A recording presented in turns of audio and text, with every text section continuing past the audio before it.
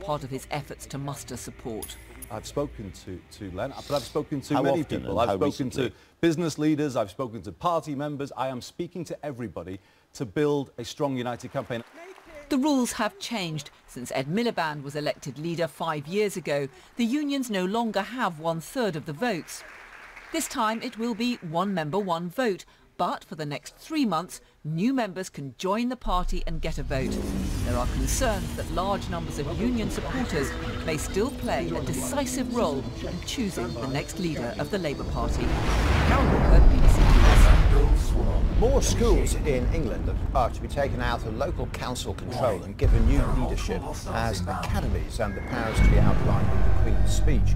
The Education Secretary, Nicky Morgan, said schools classed as coasting will face quicker direct intervention by the government. Well, our correspondent Elizabeth Glinker is at the Department for Education. And so, Elizabeth, more academies, how's that likely to go down with head teachers? Well, I don't think it's likely to make her particularly popular with them. But the recent election victory means that Nicky Morgan does now have the opportunity to implement some of the Conservative promises that were made in their manifesto. And many of those will be seen as following on from the reforms started under Michael Gove. Of course, he wasn't particularly popular with the teaching unions. So what will this mean? Well, it will mean more self-governed academy schools, more free schools set up by parents, and making it easier to sack head teachers. But also this idea of tackling not just failing schools, but also the schools that are seen as coasting. What is a coasting school? Well, there are over 3,000 schools in England and Wales thought to be underperforming or in need of improvement.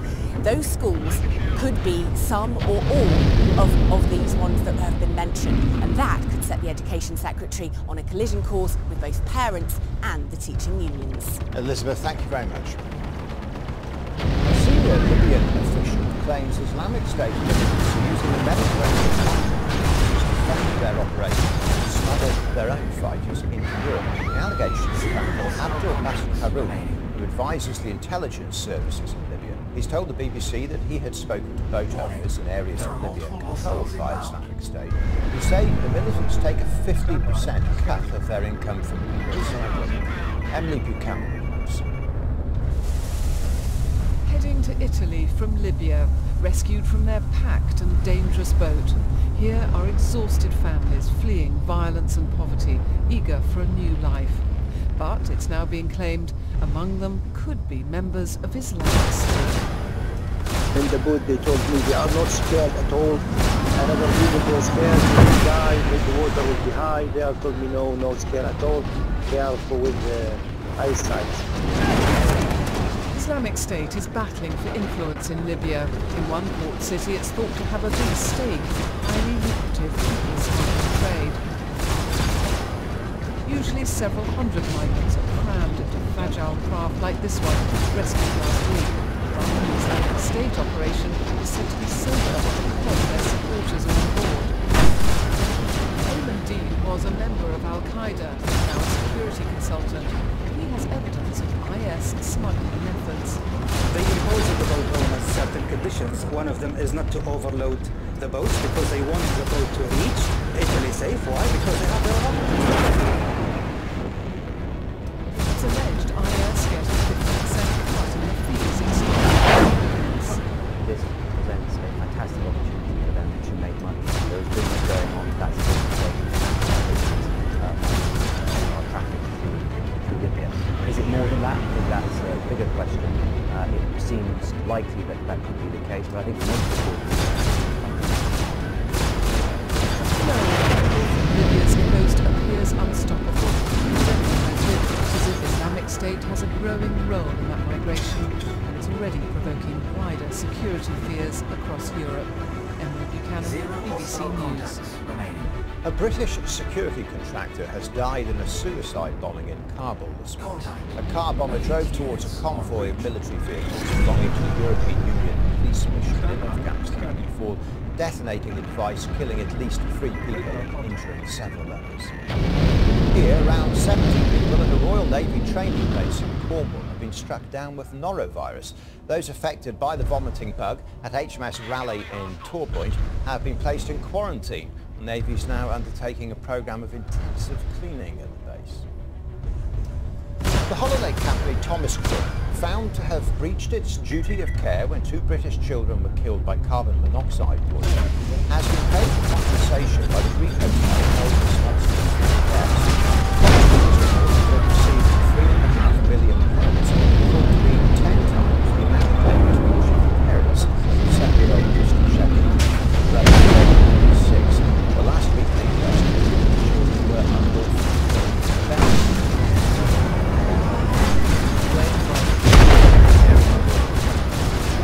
Shepherd and his brother Bobby were killed when a faulty boiler leaked deadly carbon monoxide into their bedroom.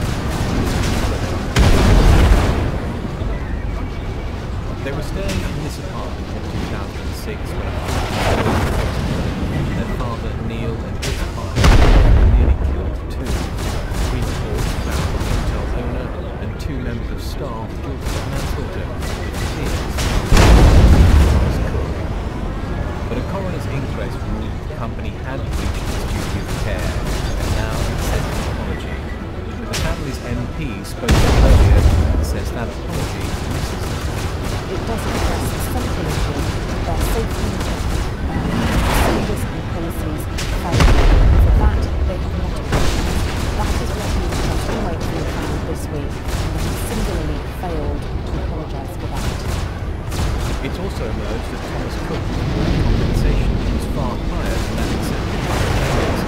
In a statement, the firm said, "The health and safety of our customers is paramount. We had the right to reclaim the cost later from the hotel. The costs incurred by the company will exceed the amount received." It's perfectly normal for a company that suffered a financial loss to pay that back to other. They will be responsible. In this particular case, have the 2 parents lost their children, and you have the company Thomas Cook, which has stopped well short until now. Everything afraid his reputation looks down.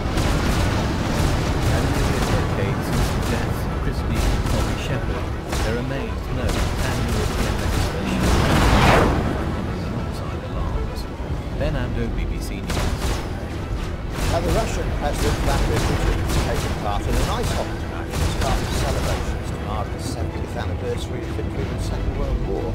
He scored more than half of his team's goals in an 1860 victory towards an exhibition held in the winter session. Right, that's it for now. Next news on BBC One at 6:35.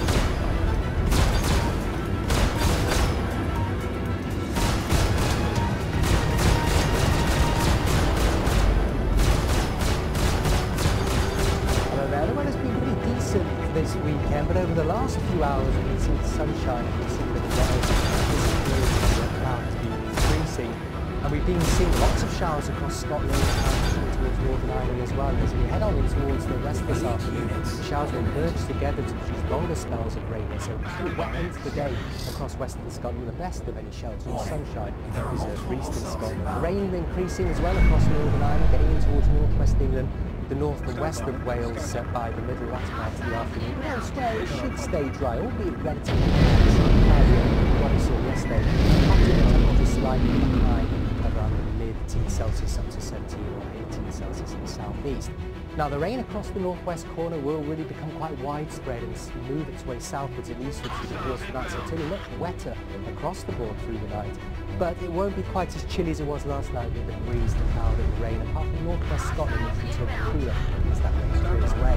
Now until next week, the general trend is for it to be more like March in May, with the breeze blowing from the northwest for 18 hours and disperses of sunshine. But the feeling is that we have this rain and the coast of Monday morning in this area.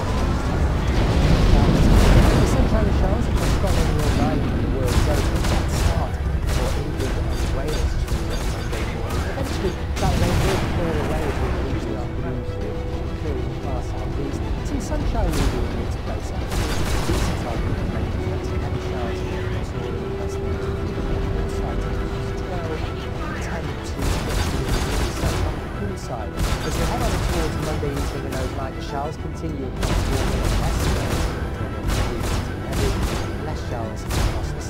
Once a cool night's come, certainly across Scotland, lighter winds into Tuesday, there's our area of low pressure dominating the sea, sweeping in northwesterly winds through the Atlantic Ocean, and some heavy downpours and some showers. In between, small spells of sunshine. It will be quite breezy across southern areas, lighter winds though across Scotland, so the showers will be those temperatures Celsius. Into Wednesday, the low pressure still in charge, this time slipping out towards the Scandinavian, leaving us over north-northwestern direction as well. Plenty of showers developing, less than quite heavy thundery, but warm in the sunshine.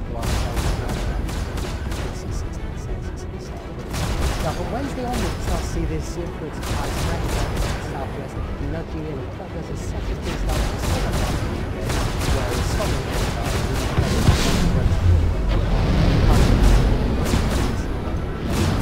further south, lighter winds and some sunny spells, with light winds clear skies at night. Watch out. Into Friday, similar setup with the northern half of the UK by wet winds moving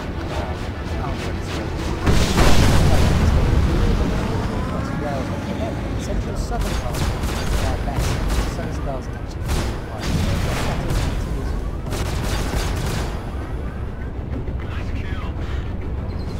Well, it's an all-girl affair next on BBC One, shopping till they drop on Bargain Hunt. There are signs everywhere, so I know they're here, but they're so shy. Spring Watch starts Monday the 25th of May on BBC Two and BBC Two HD. Hello, Brutus. Whatever it is, Woody, I don't want to know. Hello, and you are? Shake, shake, rattle and roll. You've got some front, boy. What are you doing here? I'm on the run, people are. He is the best investigator I've ever worked with. Oh my God! I can see your notes. I'm furious. You talk to me. It's a problem. I think it's caused by me talking too much. Shut up, Woody! Have you thought about getting him some professional? Yes, of course. Brand new Suntrap starts 27th of May on BBC One. Get your Euro glad rags on. The party of the year is back. Ready for this? They've been rehearsing. After another kill, weeks. That DJ was enjoying it so much he must be listening to another song in his headphones.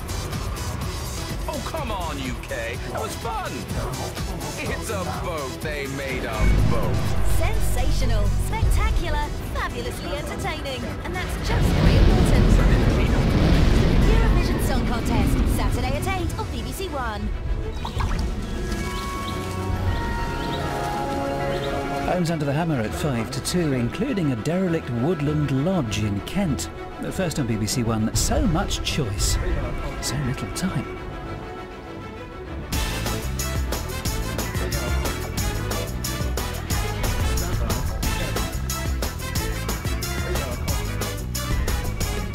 Welcome to Shrewsbury. I'm about to let two teams loose on this fair. Their task, to find 3 items to make a profit with at auction. Easy. Let's go bargain hunting.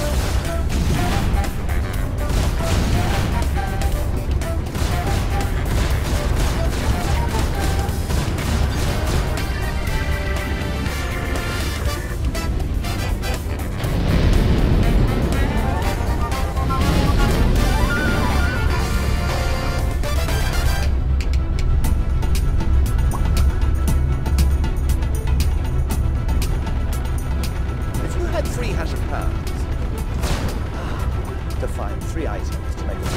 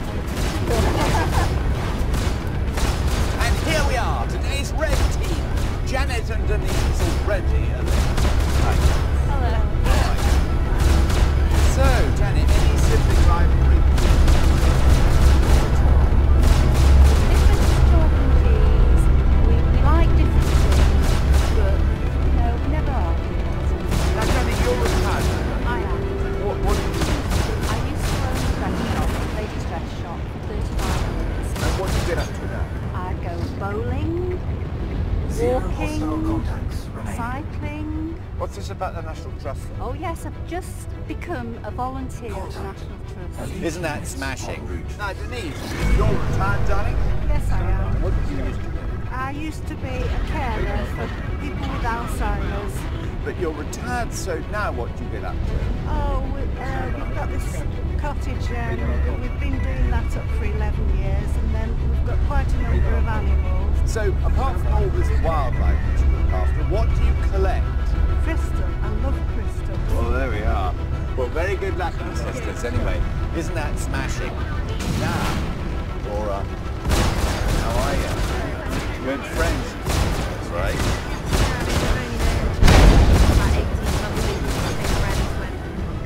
My daughter started nursery, her daughter was already there, and we're inseparable now. We just live in each other's houses, or bringing on the phone. I'm on my way over, put the kettle on. It's always nice. It's a good trip. It's almost guaranteed that you'll be good. Yeah. As well as being a busy mother, what else? I'm studying part-time at the moment, training in accounting. And my spare time, I quite like all the maths and dabble in it. Now, is it true that you're double jointed? Are you going to give us a demo? Yeah, I'm desperate for this to go. Stand by, look out.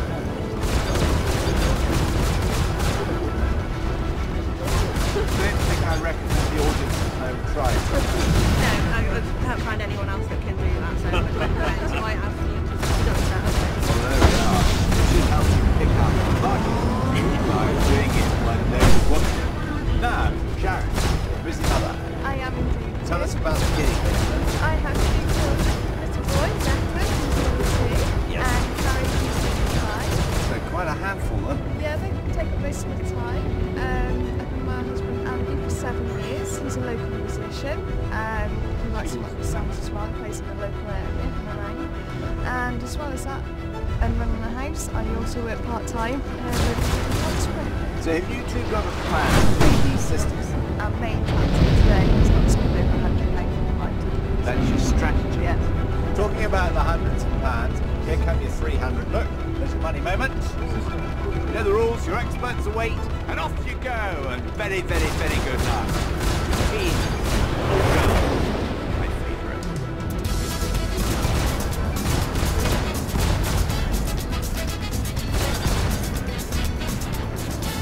Well, I like crystal. You like painting.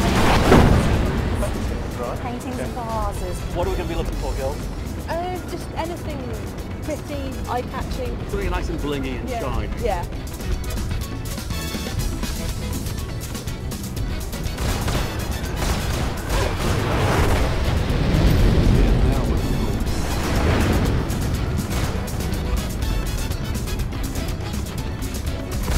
It all looks very lovely.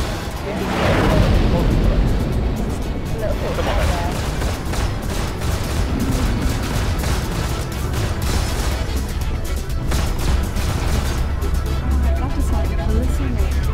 Janet's drawn to an intriguing vase. It says Medina on it.